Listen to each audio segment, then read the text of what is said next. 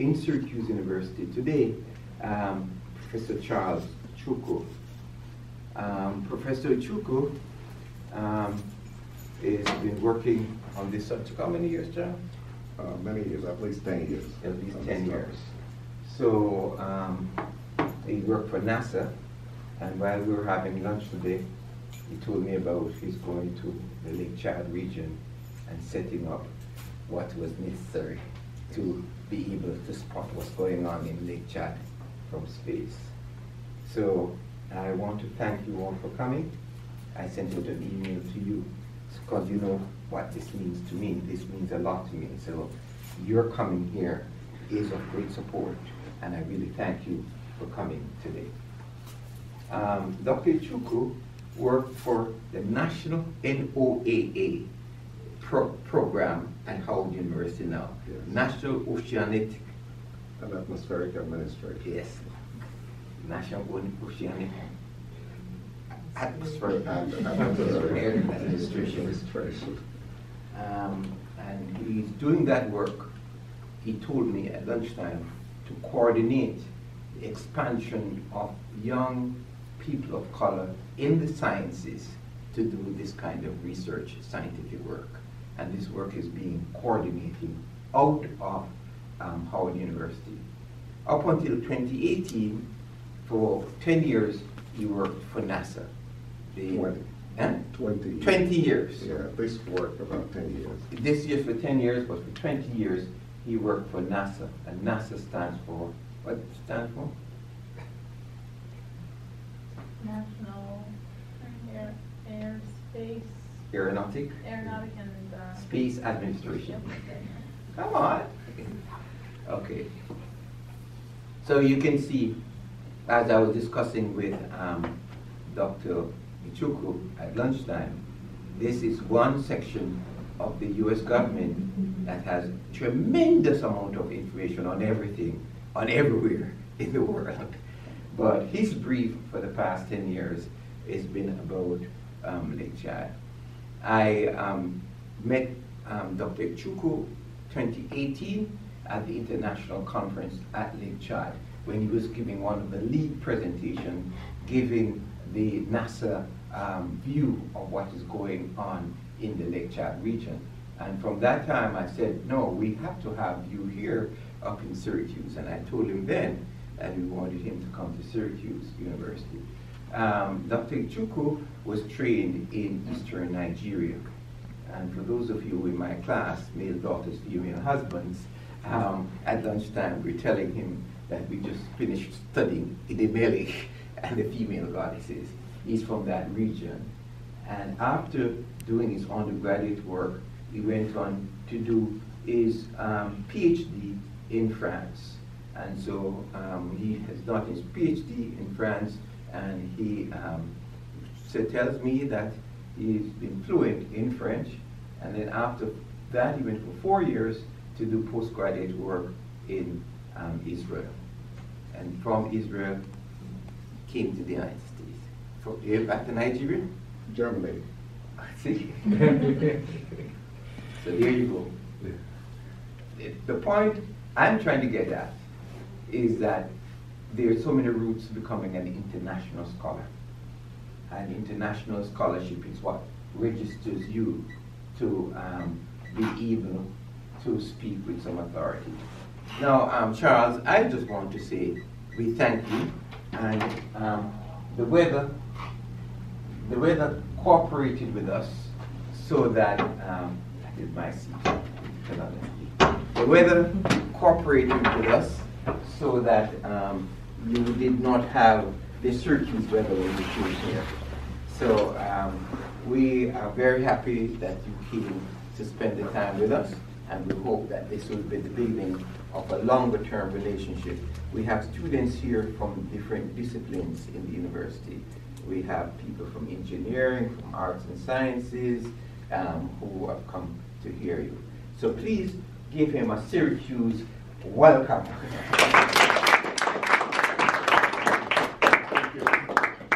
Thank you very much. As I said, we met only 2 years ago, actually, in February of 2018. But I'm going to show, well, we didn't take a picture together, but there's a picture that kind of commemorates where we met together. Thank you all for coming here. I know people are very busy, so it's not easy to invite people to come and they show up. So thank you. I know there are students and professors here. So,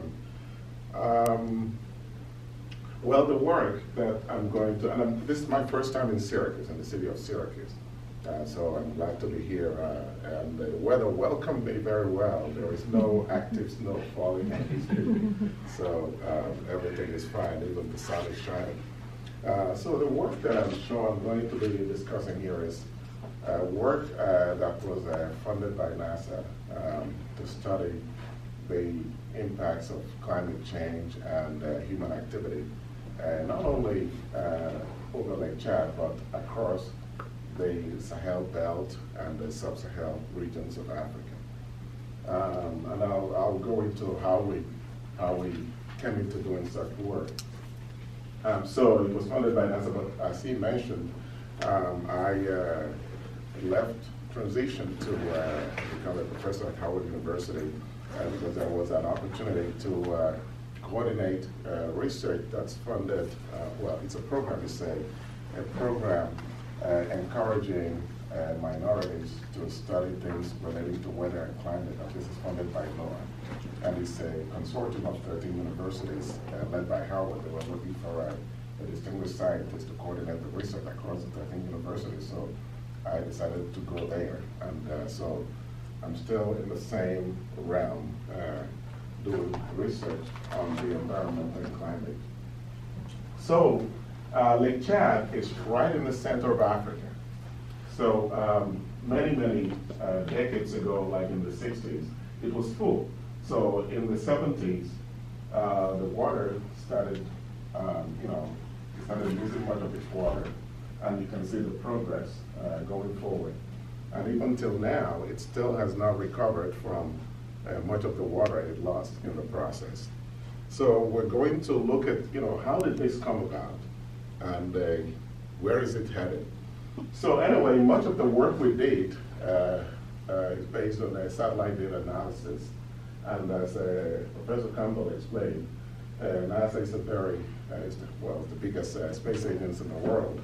It does various things. As far as science, there are different branches of science that NASA is responsible for. But I'm showing some missions that will launch to space to study Earth. The other branches of science that NASA looks at, some study planets, other planets, and then there's another branch studying the sun, the solar activity, and its influence in the solar system, and then others study far away, distant stars and the galaxies and all that. But I am an Earth scientist, so I focus on the Earth sciences. So some of the missions you see, as you know, NASA's first mission was launched in 1958, and there are still many missions that have been going on. Some of the satellite systems you see here, we will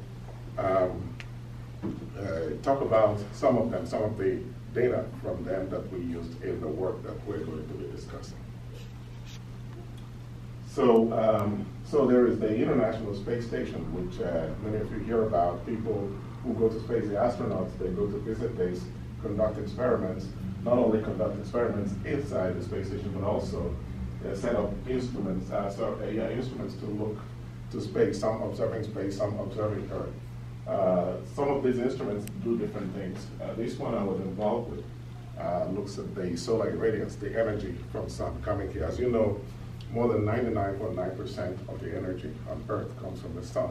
So we're looking at how it changes and to relate that to what's going on with energy distribution and the climate. So from that space station, a picture of Lake Chad was taken in 2015. So you see it there, that lake. So the outline of what we're going to be talking about, we'll talk about the entire Sahel region and its relationship to Lake Chad. We'll talk about what has happened with Lake Chad over the last century. And then we talk about the recent past, the last 20 years, starting with satellite observations. And we will try to predict the future of Lake Chad, which is not an easy thing to do. And then we'll say some of what we hope will be done by the people that manage the lake to make progress in this area. My interest started when I saw this publication in 2002, when this is Africa, of course. This is the location of Lake Chad here. In the pre-industrial times, the rain band really spanned a very broad swath. But in the 1980s, you'll see that the rain band had narrowed significantly. And and I read this. This is part of the article that I put here. In the 1980s, between 1970s and 80s, about 1 million people starved to death. So that concerned me, and I said, well, here I am working at NASA with all these resources, so I should throw my weight into using what I have at my disposal to study what's going on there. That was how my interest came into studying that region. So the entire Sahel region, this whole region of what's going on with the rain and the retraction of the rain band. So this is a composite of measurements of precipitation in that region by month. As you see the scale here. You see the range of millimeters of precipitation as it moves through the seasons. In the dry season, this part is dry season. It's raining down here, and then gradually it moves back up, and then this becomes the rainy season, and then the dry season is in the southern part of Africa. But you will see that Lake Chad itself gets the rain only about a few months, June, July, August, September, 4 months of the year. That's when it rains over Lake Chad. So this is what we composited for the period of 1998 to 2015. This is not our work. This is work that was published where we look at the trend of the two essential variables that people use to characterize climate, that is temperature and rainfall. So you will see that looking at the trend from 1950 to about 2008, it's been warming globally, and in some places more than others. That's for temperature. As far as precipitation, it's been increasing in some parts and decreasing in other parts. But look at this region. What do you see here? Rain has decreased in this whole region, which includes Lake Chad. So, after seeing this, we looked at this again. This was from 1950 to 2008. And we looked at, tried to compare what happens the next year. And you will see that it's still drying. If you look at this, you will see that this is vegetation greenness. During the rainy season, when you expect vegetation to be greener, you will see that it's, there is less moisture in that region. So, focusing on Lake Chad is in a unique kind of situation where it has an advantage in that it's a bowl. So whatever water goes into the basin stays in the basin. Okay, it doesn't flow out anyway. It's an endorheic lake. That's an advantage. But the disadvantage is that most of the basin is in the dry parts of Africa. Only just this part receives rainfall. So only a small fraction of the basin receives rainfall, but once the rain gets in there, it stays there. Okay, so this advantage and disadvantage of the unique situation of the Lake Chad within this basin.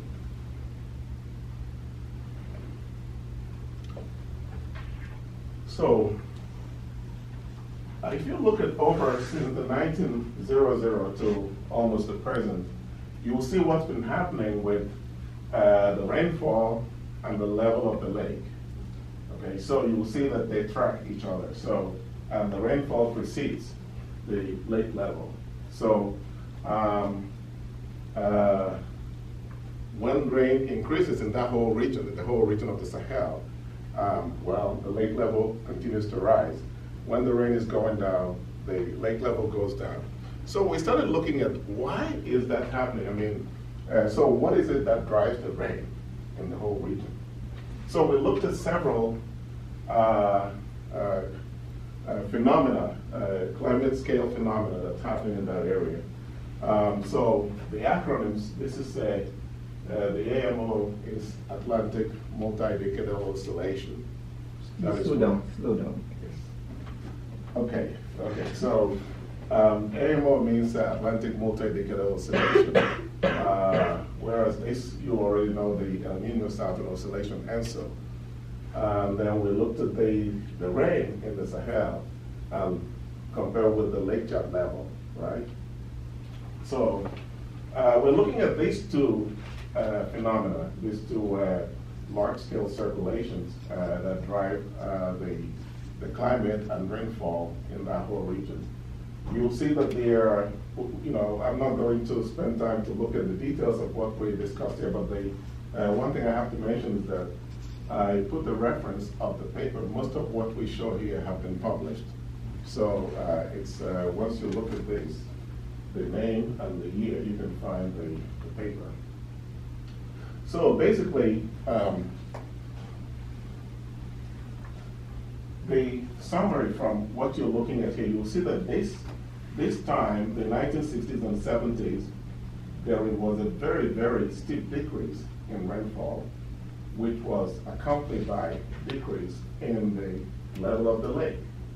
Okay, and after that, in the 80s, there was some recovery. So the rainfall, that's a purple line here, was recovering, and so did the level of the lake recovered. We're going to be talking about what's going on here. Okay. So anyway, the summary here is that the late 60s and 70s marked a very significant turning point in the rainfall in that region and the lake. So this is this one, the AMO, is the cool phase and the warm phase. So we're currently in the warm phase of the AMO. So basically, we concluded that the AMO has an influence on the rainfall in that region. And the interaction between the AMO and the ENSO has some relevance, but the AMO has a greater influence on the rainfall in that region. But anyways, once the rainfall is happening, the lake level is following the rainfall. That's one thing. So we're currently in the warm phase of the AMO. So let's see what we're doing. We're still going to go back and talk about that. But let's look at what's going on with the measurements, the satellite measurements, the current period, where a lot of satellites are out there and looking at different aspects of the situation there.